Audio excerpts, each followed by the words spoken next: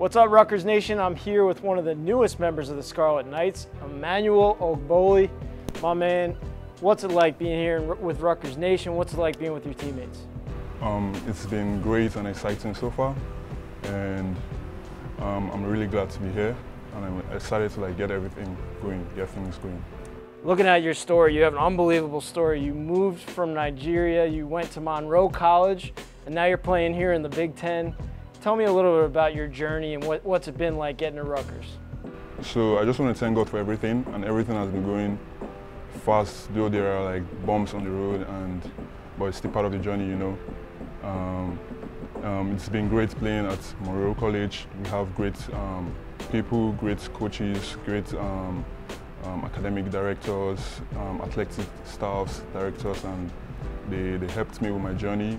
They helped me with great improvement in my game of basketball, and I'm really glad that I got to choose Rutgers and come over here.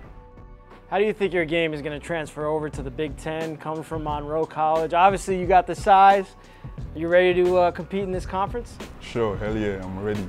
All day, every time. I'm going to bring in the energy, bring in the high motor, motivation, and fun.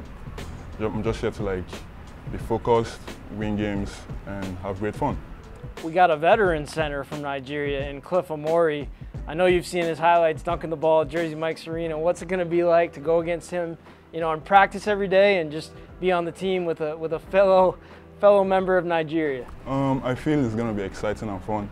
I mean, everyone wants to see how it's going to be. Even my teammates want to see how it's going to be during practice. You understand? So I feel it's going to be, on my side, a very great improvement for me. And if I'm used to going up against him, then I'll be used to going up against anyone in the Big Ten. You understand? And I think we're going to have something unique. I love that. Yeah. One of the best centers in the country, that's for sure. I heard from somebody that you picked up the game of basketball at the age of 18. Is that true? Yeah, that's true. Where do you think why did you pick up the game so fast, and where do you think you can improve most? So obviously, with my stature, my height, and everything, you understand, during my high school, I was playing soccer. I was a goalkeeper, you understand, and I wanted to go professional with goalkeeping and playing soccer and everything. Wow. But when I finished high school, and then my uncle saw me and was like, nah, you need to pick up a basketball, you need to start playing basketball. And I was like, at first I didn't really want that, but when I started playing basketball, I fell in love with the game, and I was like, nah, this game is interesting. And that's how everything started.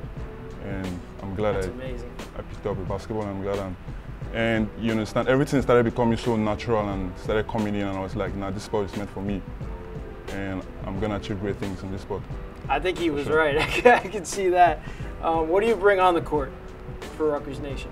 So I'm going to bring high motor, I'm going to bring excitement, I'm going to bring fun, because you need to have fun to be able to free up yourself to play well and free up your mind.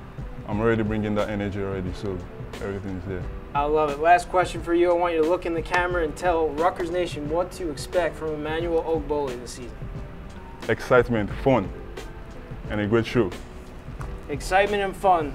That's one of the newest Scarlet Knights, Emannuel Ogbole.